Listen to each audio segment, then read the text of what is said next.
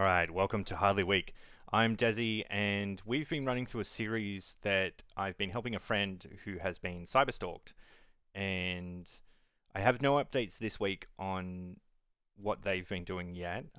They've still got a few things to check off on their list, including talking to cybercrime to get an image of their device for evidence before we move on to the stage of wiping their devices and resetting up their accounts.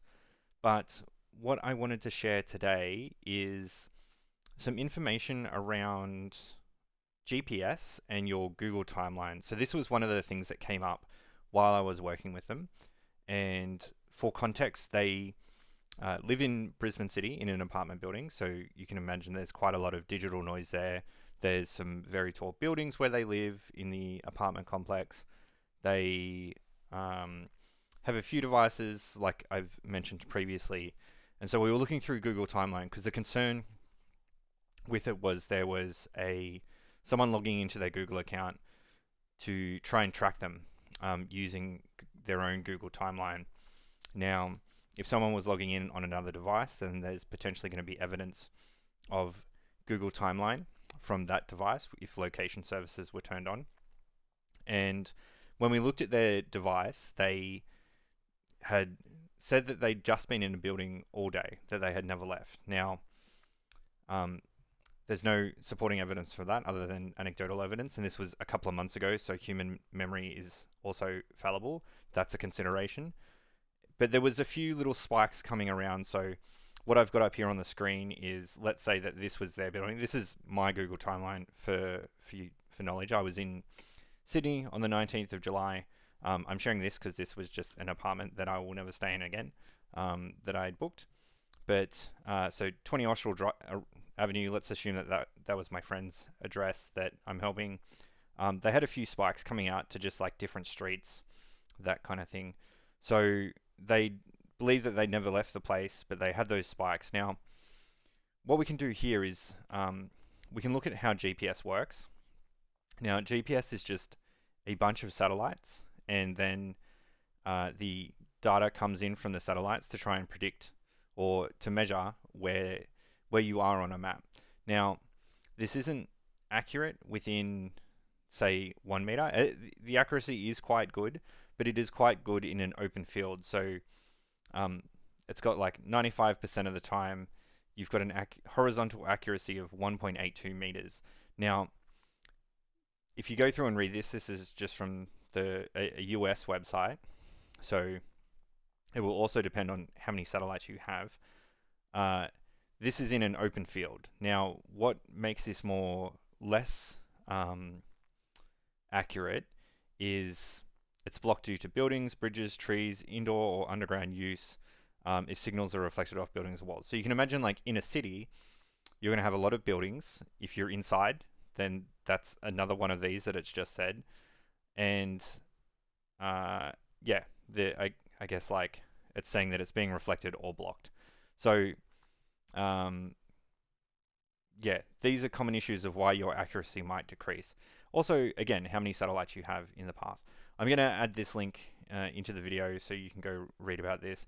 I'm sure there's one that might be better for Australia, and I might have a look for that. Maybe the accuracy is different depending on the how many satellites are within range, depending on which city you're in. But I just wanted to highlight that's kind of a consideration here.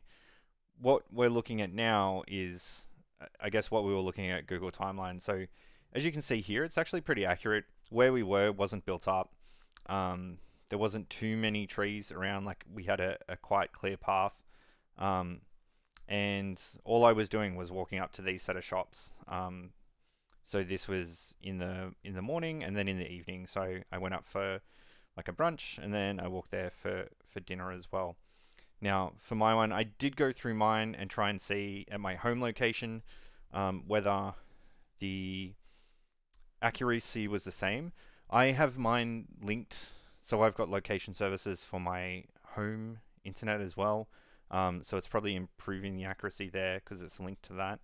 But I just wanted to kind of show one of the steps that one of the concerns that my friend had, that they were being stalked. Now, the evidence that I linked to this was I looked for on those days where they were concerned that it was the stalker using the Google timeline. Was I actually went and looked in the Google security logs, which only lasts for 28 days, to see if other devices had signed in to their account specifically on those days and before those days. So we were in about the mid-month range. So I had about 13, 12 days worth of data to go look at, and there wasn't any sign-ins at the time there. So the what we're doing is we're not dismissing the theory, but we are looking for supporting evidence for the theory. And at this point in time, there's no supporting evidence to the theory to say that the person had logged in, was using the Google timeline, and that they were the ones walking around the building.